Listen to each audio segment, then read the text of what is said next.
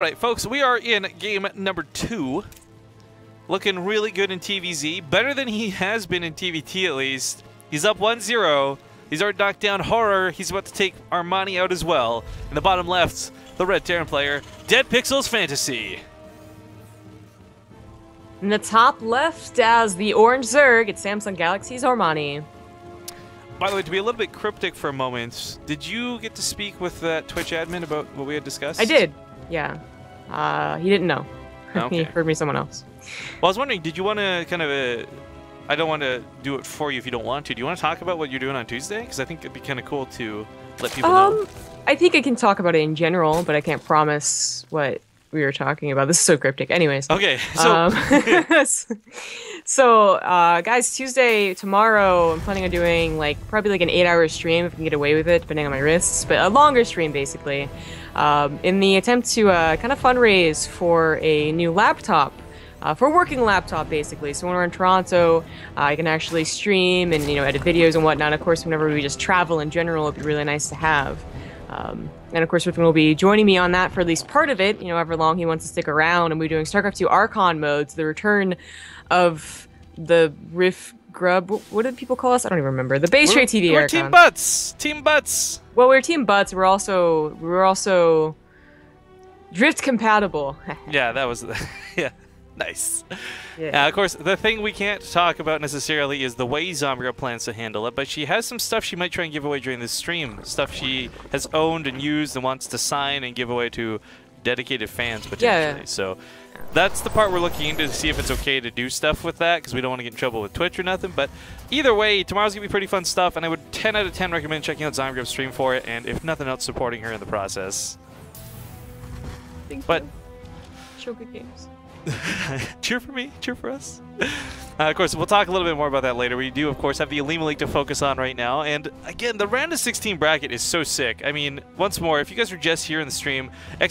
brackets in chat, live with us, we'll bring you to the actual bracket page on Challenge. And just to mention the other names here, we already have Patrons advancing over Demi Lovato. We got Beyond advancing as well. Ryung and Lucero play the winner of this series. Keen and Solkey, Hyun and Jim Rising. Okay, there's not a lot of Protoss, I'll give you that much, but there's a lot of really talented Zerg and Terran in today's brackets. Getting some really great Olimoleagues lately. Well, this game isn't really, I don't know, reaching a boiling point. It's just macro on Ruins of Saras. Of course, vertical positions, maybe not exactly what Armani wanted, but we'll see what he does with it. I mean, think about, it's a completely different map than Arena for both players. Usually the bigger map does favor the Zerg, but only if they're going to want to play macro, If they're going to play Roach Hydra, then a shorter map would actually benefit them. So, it's really up to Armani how he plays it. Is he going to be super aggressive again? I mean, then, the longer rushes can actually help him when it comes to reinforcing with Lings, or is he going to play that macro style and just simply defend against, well, the main attack, but also those drops that are almost sure to come into his main base? Because, the spawn positions, FanTaSy's going to eventually get to two medevacs into his main. I would be honestly surprised if FanTaSy didn't get the drops at some point versus Zerg.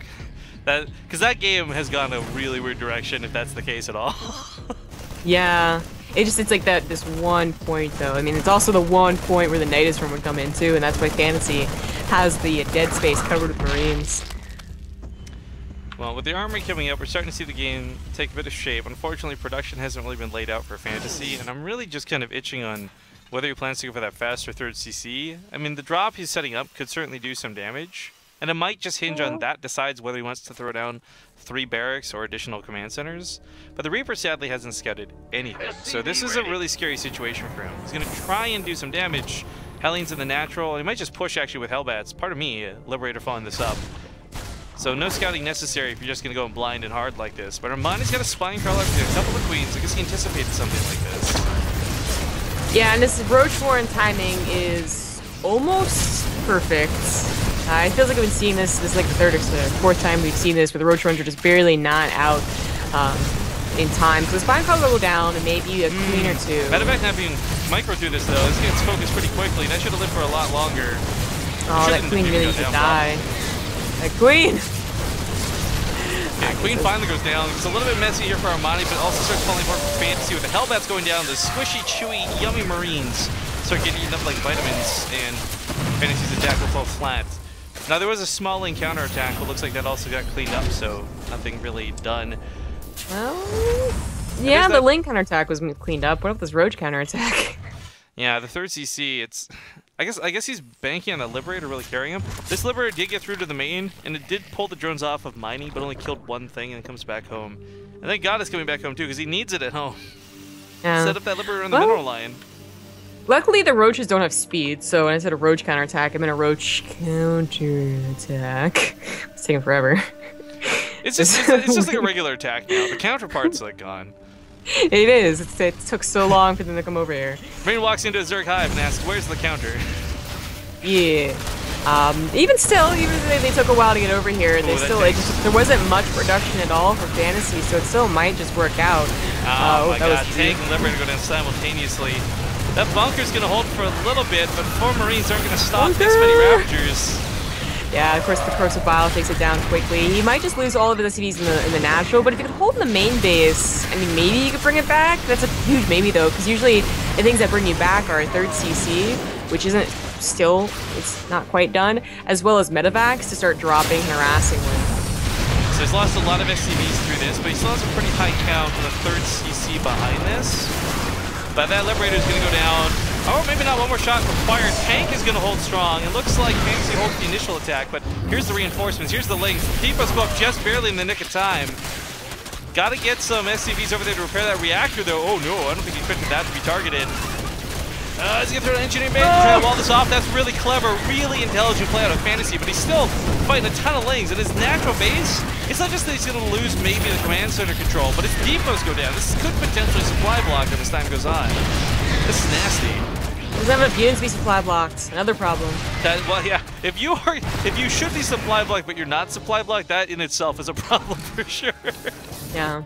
Now, behind this, Armani isn't exactly on like a huge economy, although as I say that, like, you know, 15 more drones are on the way. But he was only like 50 drones on 3 base, so not bad, just it's not great. And FanTaSy, if he saw that, might think like, okay, I have a better chance. But now it's up to that really decent count of 65. He's getting his upgrades. His production's starting to go strong too, as he's had 3 queens constantly injecting. FanTaSy's just in a lot of trouble. He didn't have all of those things that I mentioned that really allow you to come back into a game. I mean, his third CC, I think, just finished into an orbital, so finally getting that third mule whenever he can get his natural back. But maybe losing another tank, and that is bad. That is really bad. That thing should have gone down much sooner. The links were just kind of AFK, because back at home, he was, of course, pulling off drones from the mineral line once again. FanTaSy doing everything he can to get back into this, but Armani...